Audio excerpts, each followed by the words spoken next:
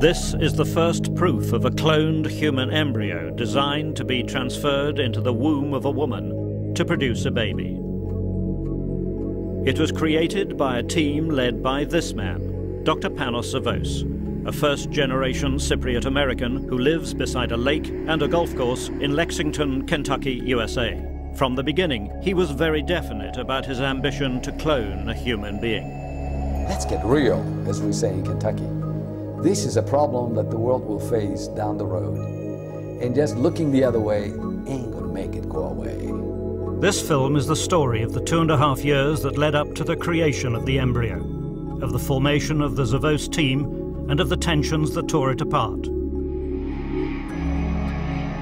And of the international negotiations, cloaked in the utmost secrecy, that led to this extraordinary scientific breakthrough.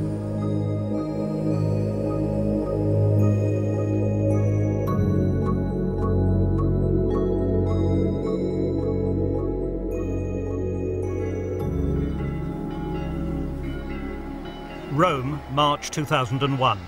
This is the office, consulting rooms and laboratory of Italian fertility expert Severino Antinori. His back is there. Here he helps infertile couples have a child of their own through in vitro fertilization, IVF.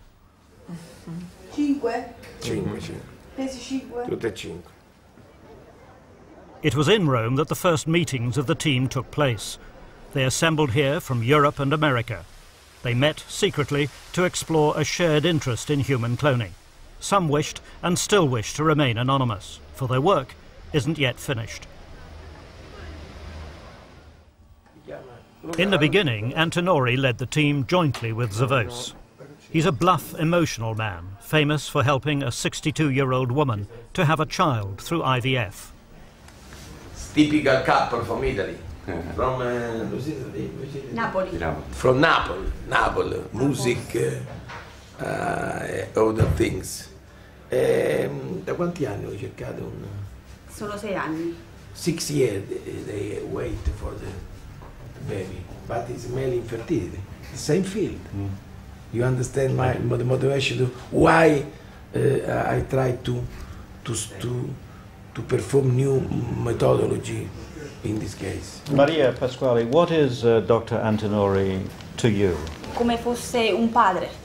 Like a father, it's more humanity. She speaks with me, we feel, but we feel. Dalla fiducia di tornare.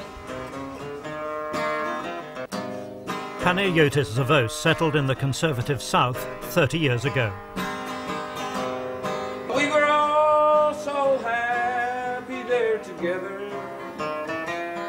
In our peaceful little mountain home. But the Savior... He's a family man who 2 years ago had just had his first child. Daddy's going to go on an aeroplane tomorrow. He's an andrologist, someone who specializes in male infertility. In Lexington, he runs a successful IVF clinic, a process pioneered in Britain by Patrick Steptoe and Robert Edwards in 1978. IVF produced the first so-called test tube baby, Louise Brown, and human cloning will use many IVF techniques. The spotlight of publicity shone on Steptoe and Edwards and the Browns ever after. Similar media attention surrounds human cloning. This doesn't seem to bother Zavos. Why do you want to clone a human being at all? There is a need for that. I'm not interested in indiscriminately cloning human beings just to clone a human being. I think that a lot of people would be opposed to that, including myself. I think that there is a tremendous demand for cloning human beings for reproductive purposes, for people that really want to have a biological child of their own and complete their life cycle.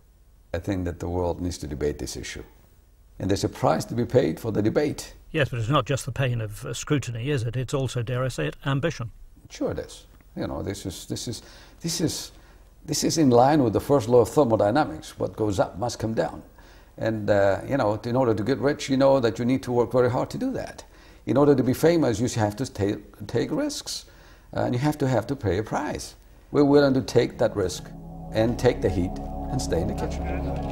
The birth of Dolly the sheep in 1996 at the Roslin Institute in Edinburgh showed the way to those who wished to clone a human being. Dolly is now a museum exhibit, and one of the major criticisms the human cloners face is that in animal cloning, success rates are low and unexpected deformities have arisen. Most leading scientists are warning that the difficulties with Dolly should deter anyone from offering cloning as a remedy for human infertility. We are pursuing very aggressively the research aspect of it to overcome some of the hurdles that the animal cloners have had to face. We will not, and I emphasize, we will not experiment on humans. Yes, but you can understand the misgivings of some of your critics that if in animal work a deformed lamb is born, that's very sad. Sure. If a deformed child is born, that's a tragedy. Sure it is, and I would take that very seriously. But again, I'm going back to the track record of both myself and Severino. I mean, you know, we can be scrutinized in any way, shape, and form, but we have never been involved in any way, shape, and form with the birth of an abnormal baby. Washington, August 2001. It's hard to exaggerate the vigor of the controversy that surrounds human cloning. The world watches every move. The three scientists publicly committed to human cloning were summoned to attend the Senate hearings on reproductive technology. Antinori and Zavos flanked Brigitte Boisselier, a scientist working for a religious sect called the Raelians. 2 years later, Boisselier would claim to have helped 5 cloned babies be born. No one has yet seen evidence either of the children or of any scientific support for the claims. We need to move on, Dr. Zavos, and you'll have a chance to speak later.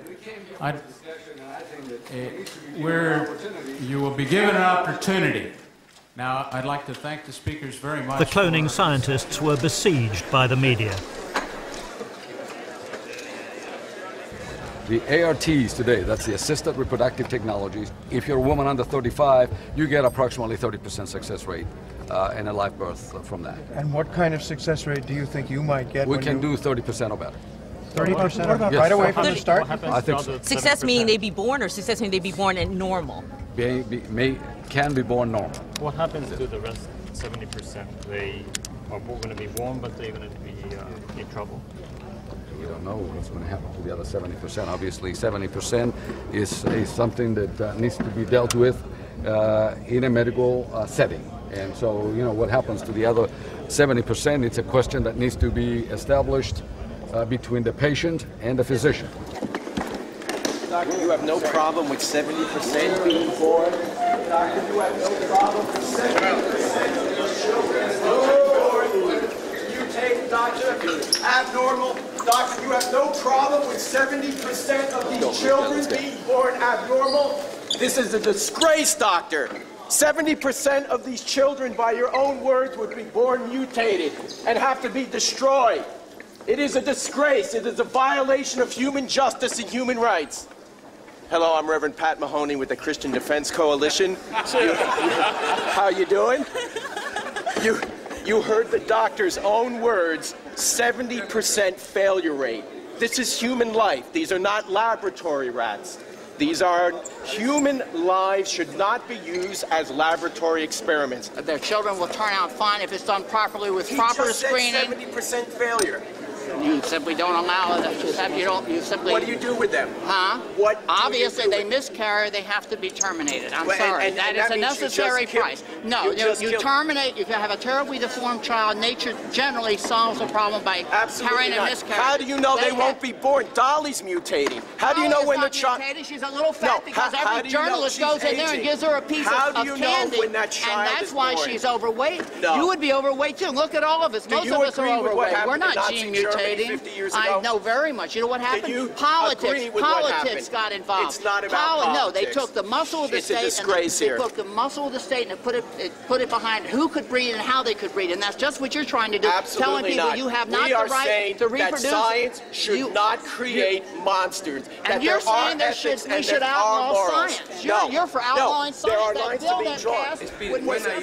transfer the embryo in all the women 10 years ago. All people, all the women think this is crazy. Now it's a routine.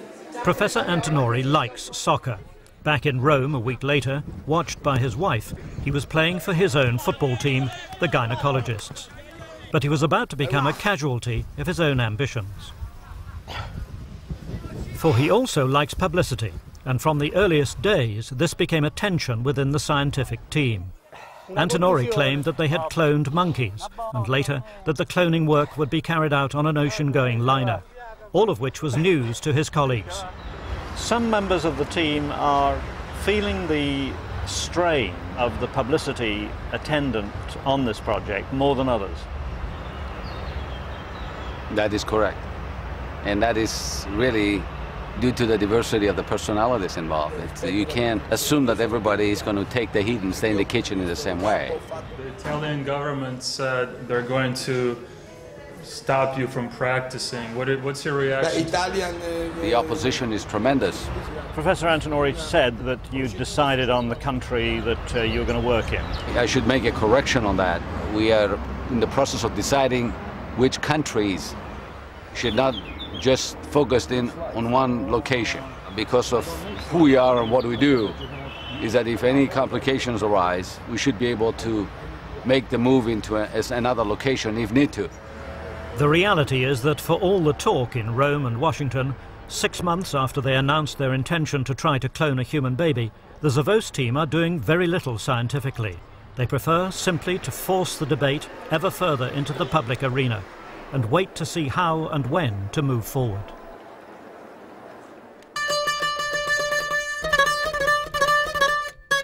Cyprus, May 2002.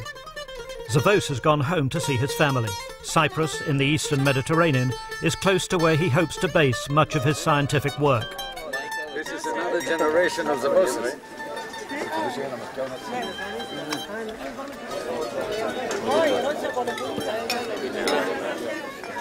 Later that night, after an international telephone conference call, the scientific team split. There were some extraordinary claims made by your team in Washington, which might have been difficult to substantiate, if I can put it that way. Well, if you're talking about Severino, obviously, I think that Severino does have a tendency of making statements sometimes. I try to coordinate with Severino as much as we can, but being of different cultural backgrounds, sometimes it doesn't help. If you have a troubled child, sometimes you just leave it home, or sometimes you don't interact with that child as much, or don't pay too much attention because you want him to understand that you have been a naughty boy, and we're not going to play with you. And so life goes on. Can you do it without Severino? Oh, sure. I think that this team is determined to do it with or without Severino or without me or whatever. None of us are indispensable and unreplaceable. Oxford, England. Dr. Zavos is asked to address the Oxford Union. The split with Antinori is not yet public. The motion is that this House approves of human cloning. Neither the Union nor the British scientific community can find anybody publicly to support Zavos. Whether or not he knows it, he's on his own. So how's the speech? The speech? This one will come out natural. Good, good. At drinks before the debate, he meets for the first time a member of the Roslin team that produced Dolly the Sheep, Dr. Harry Griffin. I have never met Ian. No. I hope that I will soon.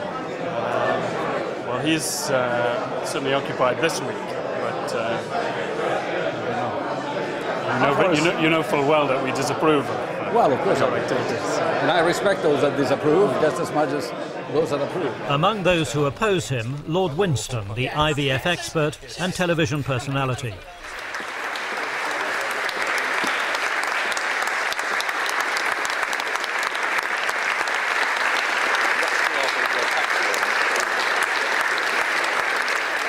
"23 years ago, Lord Winston probably stood in front of audiences like these tonight and said that Robert Edwards, the gentleman that developed IVF, that I have tremendous respect for, and gave birth to Louise Brown, who I know personally, stood up and said that this is completely unethical, and Robert Edwards would never should be doing this.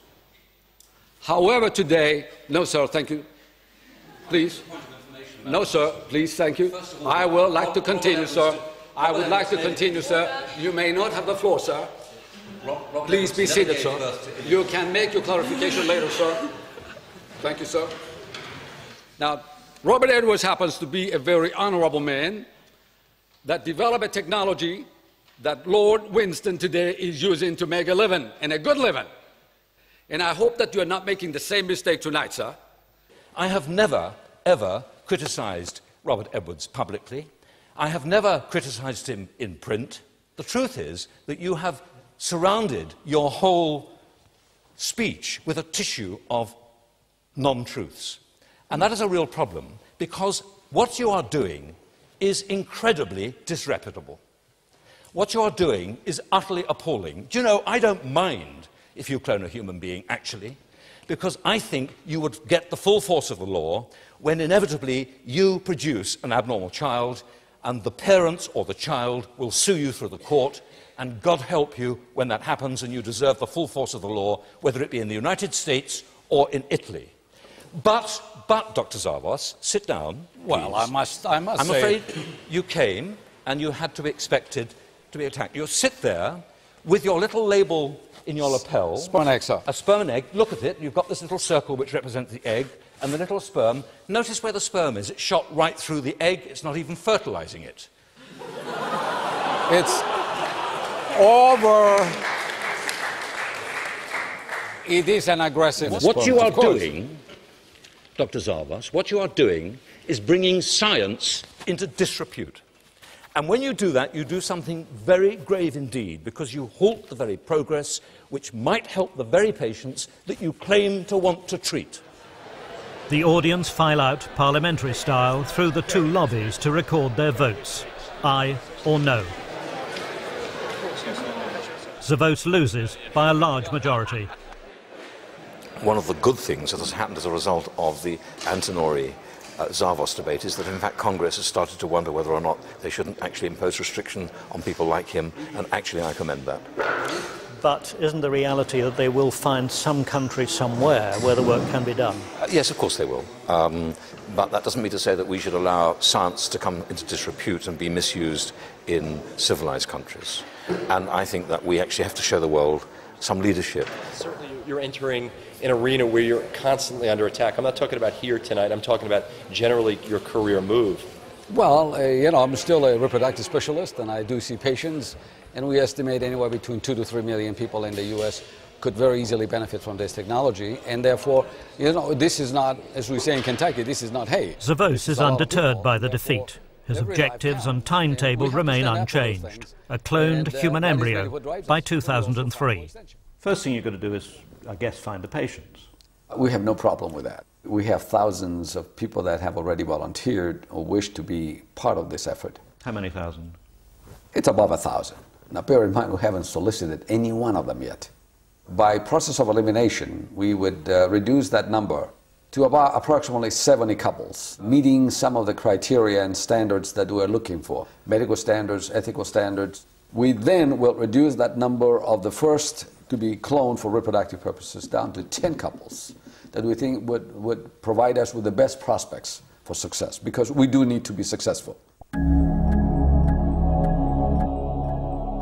Dr. Zavos believes that cloning should be available to those who cannot have a baby any other way.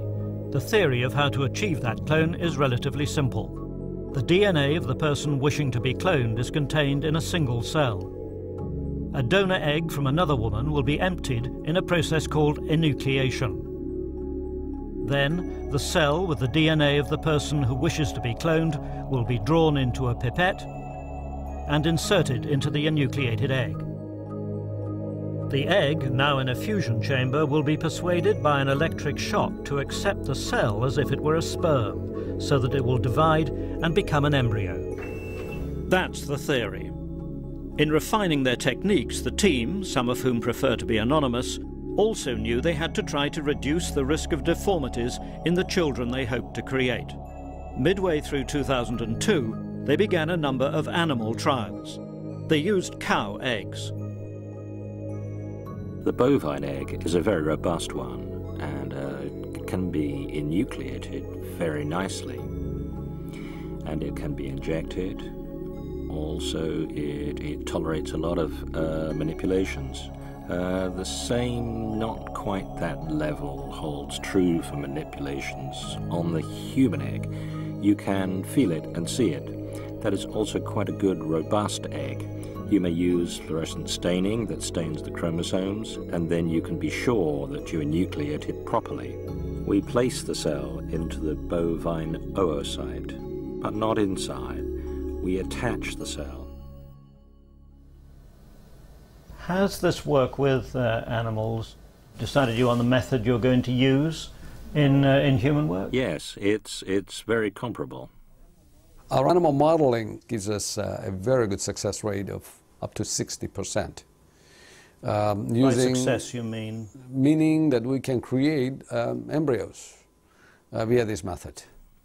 They also decided to insert human cells into enucleated cows' eggs. It's a human granulosa cell. I turn it gently.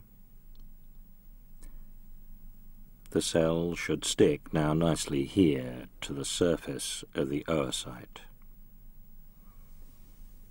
The amazing thing is that we can take human granulosa cells, the same status, non-frozen, non-manipulated, fresh, out of culture, and place them exactly the same way into bovine oocytes that are anucleated, and can induce development of those eggs into embryos about the same level as well, 50 to 60%.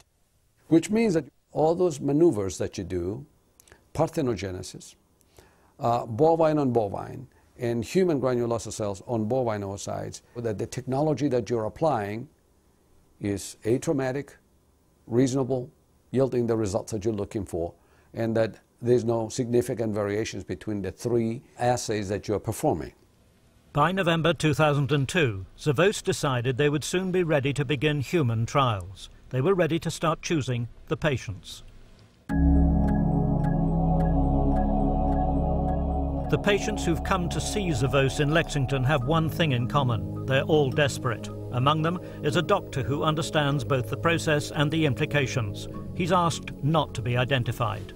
We've gone through everything that reproductive medicine currently has to offer. With the aging effect along with the onset of subfertility for both of you, you feel like that it is the way to go? Well, yeah, absolutely. That was the primary reason that we stopped, was because we both reached, well, in particular my wife reached her early 40s. Given the history of no success, there was really an abysmal chance that we would succeed if we continued along that route. We pretty much decided that probably I would be the first one to be cloned, but then, you know, if it worked, then we might go on to have another child. Most people simply don't understand the position that we're in. 90% of people have children by normal means. The remaining infertile couples who do seek assistance, about half of them succeed.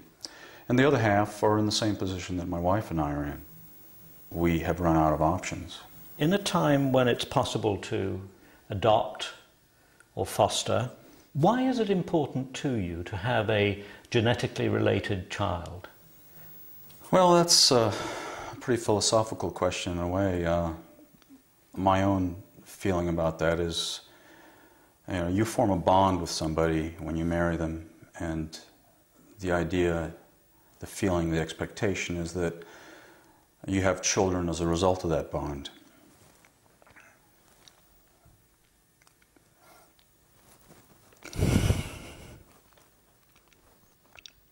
And when it doesn't happen, it's...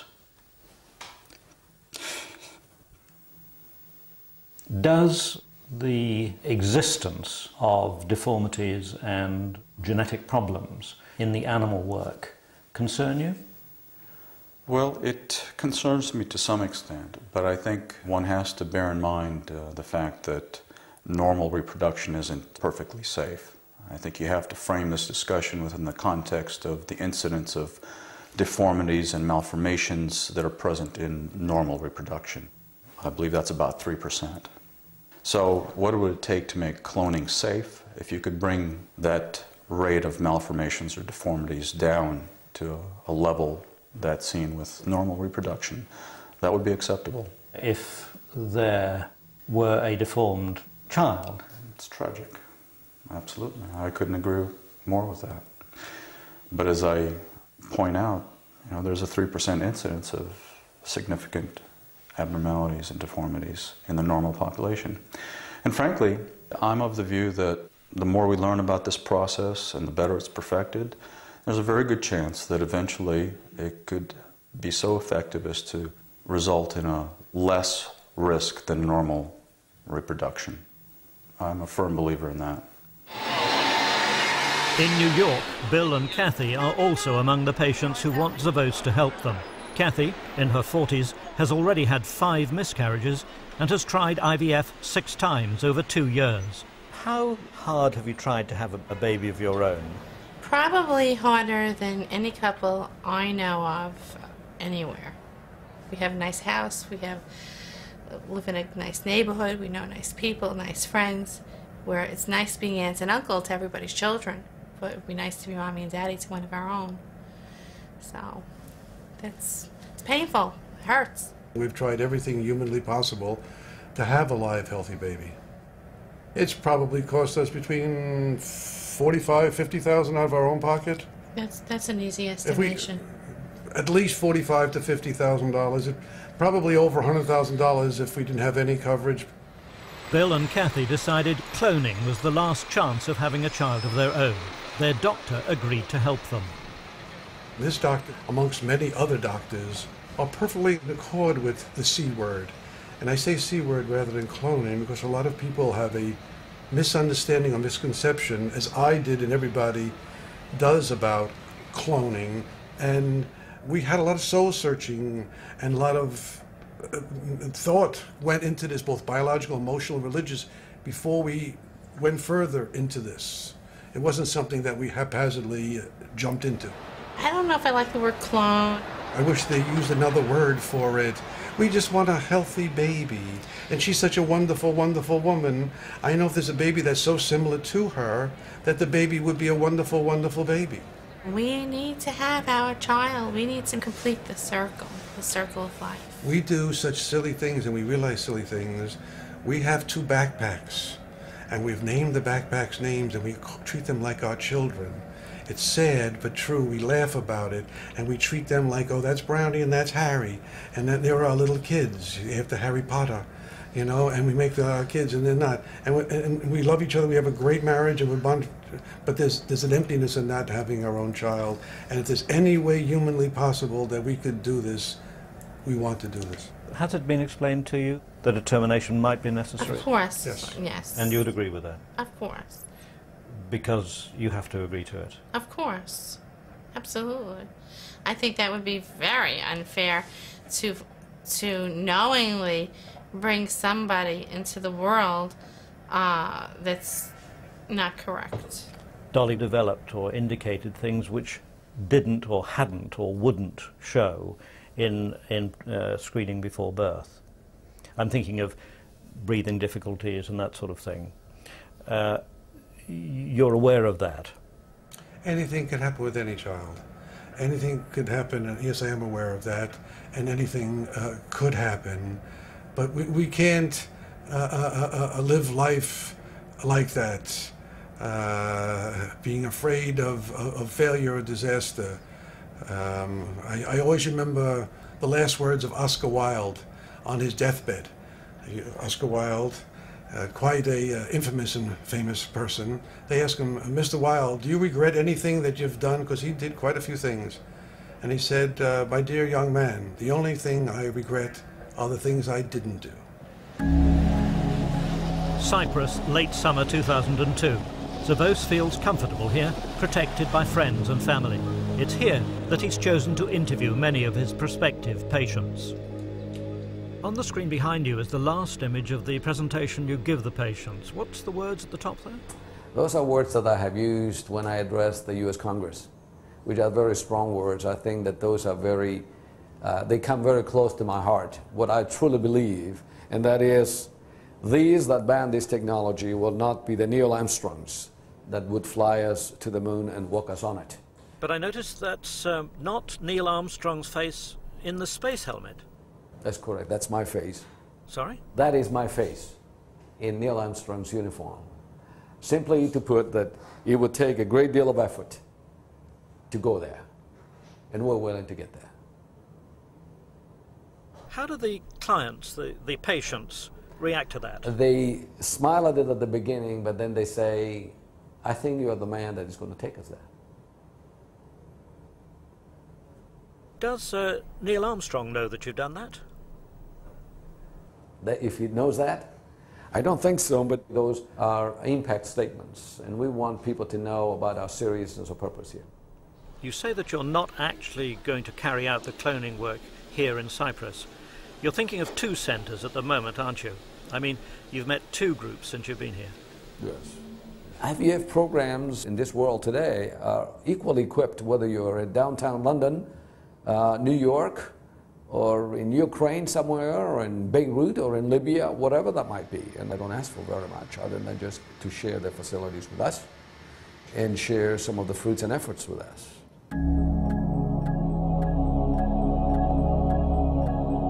The scientific work has gone on in an atmosphere that has veered between controversy and outright hostility.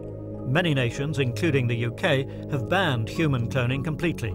The US House of Representatives has also voted in favour of a ban, though the Senate has yet to rule on the issue. So Zavos and his team have sought other locations for their work, both to protect the identity of their patients and to avoid violent reactions from those who oppose cloning. I've been involved in the establishment of the Middle East Fertility Society, and so I have many, many, many friends, good friends in the Middle East. And therefore I have no difficulty working with any of them, from Cairo to Amman to Riyadh to Beirut to whatever. There are those who say, well, you haven't been doing very much in the last year.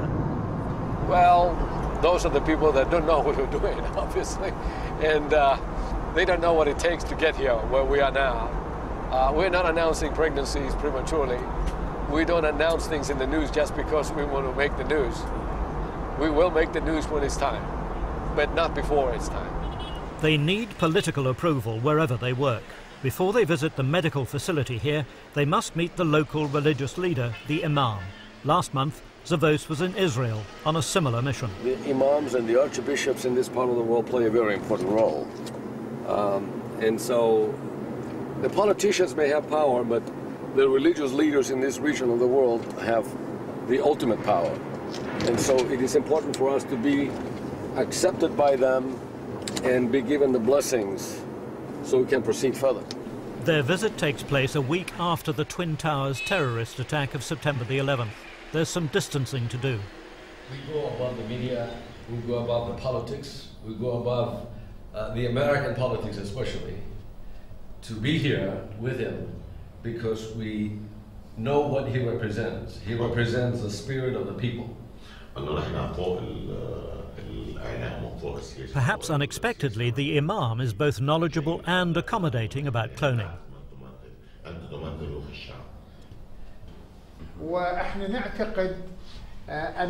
We think that cloning is the same process that human beings are doing in normal reproduction.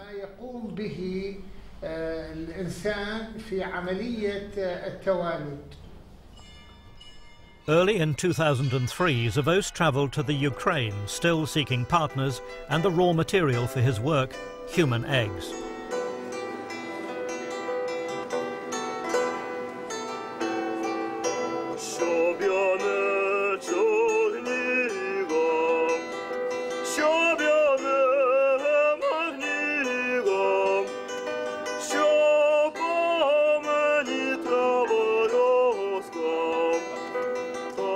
The Kiev Institute's director is Professor Fedir Dakno. I'm glad you come to me. It's very honored for me. And so I will know all your aims, all your decisions. What can we discuss? We wish to pursue a number of different areas. One, of course, is the cloning issue. It's something that we are interested in pursuing some of the basic research and clinical aspect of it here. I'll bring you up to date on some of the things that we've done and we're doing right now. I'm very interested in the oocyte freezing aspect of it. We can set up an oocyte donation program in Kiev that can go around the world.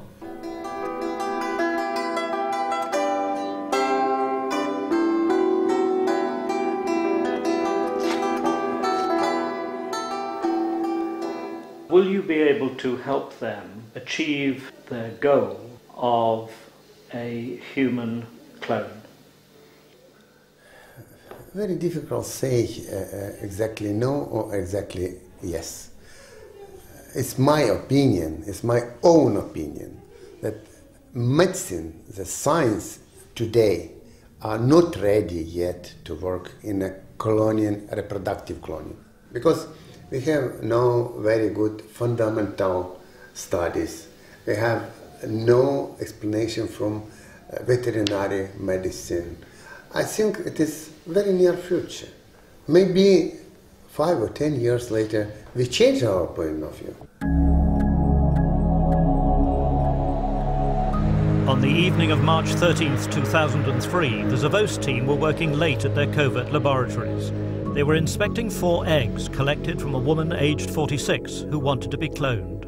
Providing it works, it's the only way I can have a baby with my own genes. I've tried every procedure so far. I started out with artificial insemination, and I couldn't even count how many, maybe around 15 to 20 artificial inseminations.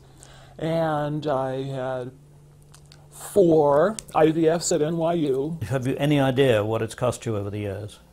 Oh yeah, it's been a lot. Believe me, it's in the a lot category.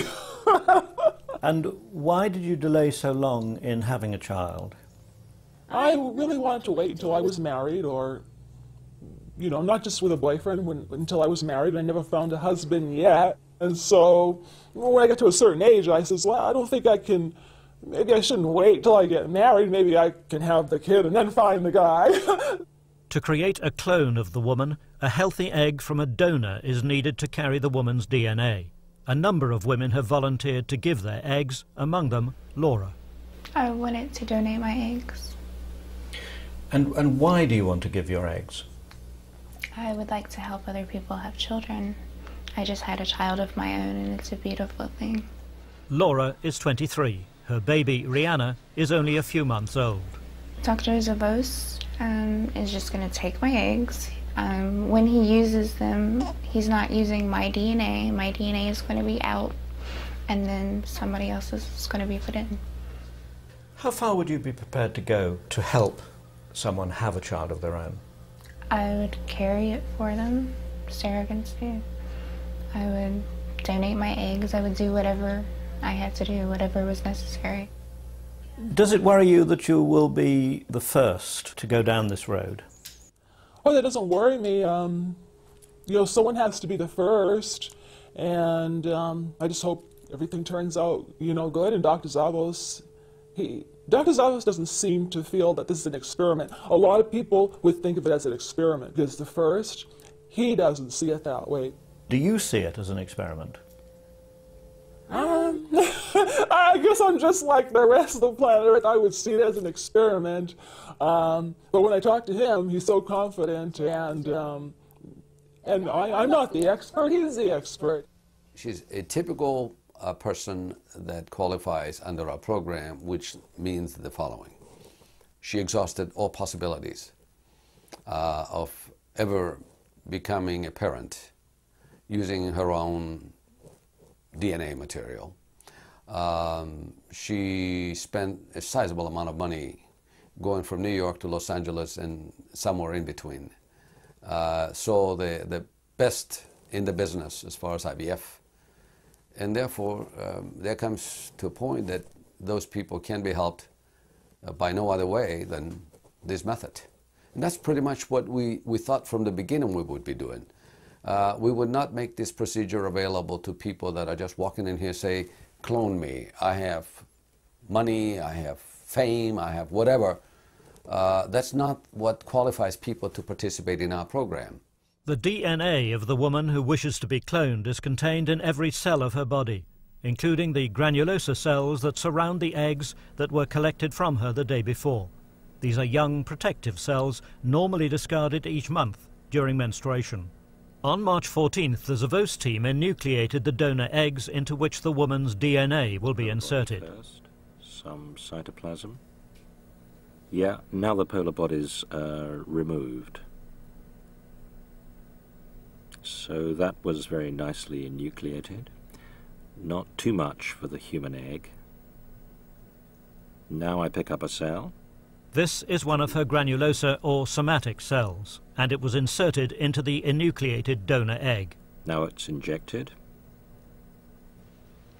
In the fusion chamber, an electric shock will enable the cell to enter the egg just as if it were a sperm.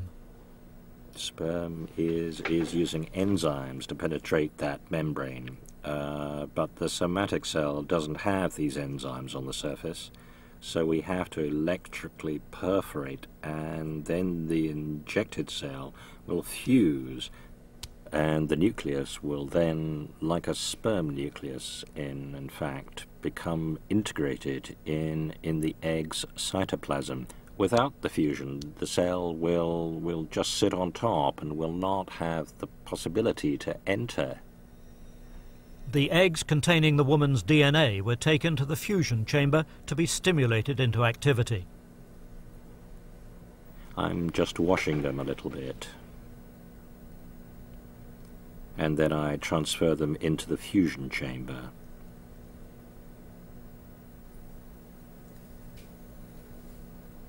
I just have to roll them a little bit so that the egg cell and the fused cell is in this line. North-south? It is north-south. Either the cell is north or the cell is south, but it should be in this line, not in this line, not even in that line. That would be very no effect on fusion. So the current has to go through like that. So now it's all right. Now activate the fusion. How long a jolt do you give it? I give an AC of 5 seconds and a DC 20 microseconds in 2 pulses. Altogether, they enucleated 9 donor eggs, and into each one they inserted the DNA of the woman who wished to be cloned. And now I am injecting the cell. Now this cell, no, it's not yet in the proper position. No, not yet. Not yet. No, now.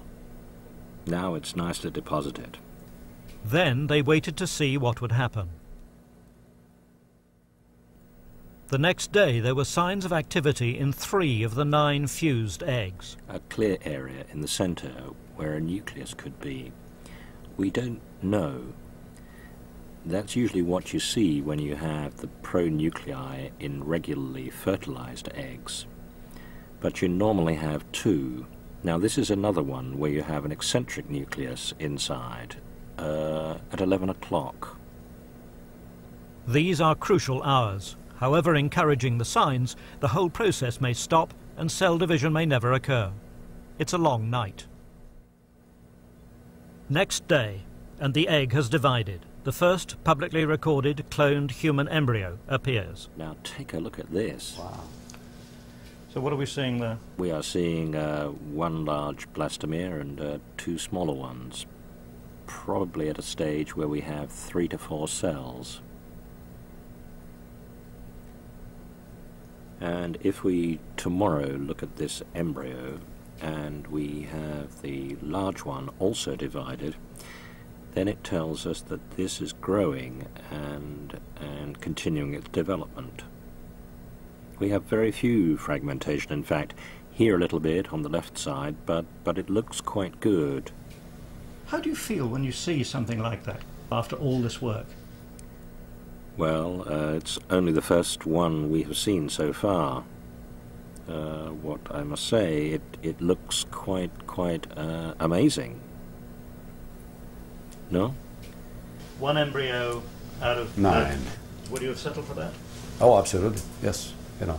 1 out of 9 is better than 10%. It's a start. But this is not the way we should have results in the future. We need maybe 3, 4 out of 10 that starts with development. This is the important issue. March 17th, and the embryo is now 6 to 8 cells. Well, we have to wait. I think another round of division to see whether we increase the number of blastomeres. I would hope so. Tomorrow is a very important day. Tomorrow, if the development continues, they plan to freeze the embryo. Back into the incubator. We know what we've done to this egg. We understand all the feedback that it gives us. It says, you abuse me a great deal because very simply you've done so much maneuvering to me that I'm not going to be perfect, but I can assure you that when it's time for me to implant and give rise to a fetus and a baby, I probably will be doing okay. March the 18th, day 5. We have about 8 to 10 cells now, fairly round blastomeres, some smaller ones, very little fragmentation. The embryo is slightly behind schedule, but we will see this afternoon. We will now switch to another medium and hope that it continues its development. This is the first provable cloned human embryo designed specifically to produce a baby. The plan is freezing, put it in a state of quiescence, and then scrutinize this embryo as best as we know how. One cell will give us the information that we want before we transfer for implantation. In this particular case, it will be a gestational surrogate that would receive this embryo and then wish us good luck.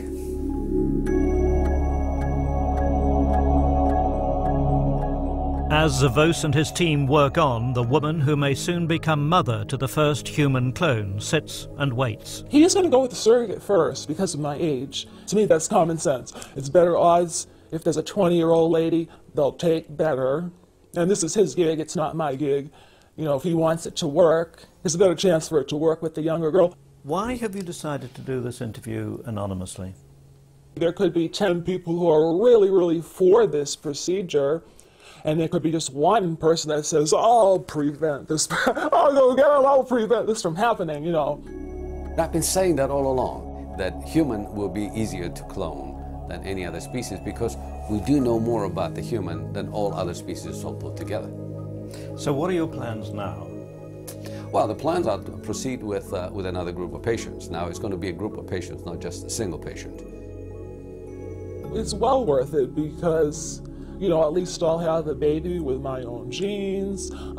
Everybody, the whole planet Earth will know that this can be done. Someone has to be the first. Someone has to be brave enough to do it. It's a beautiful beginning. But as we say in the US, it ain't over until it's over.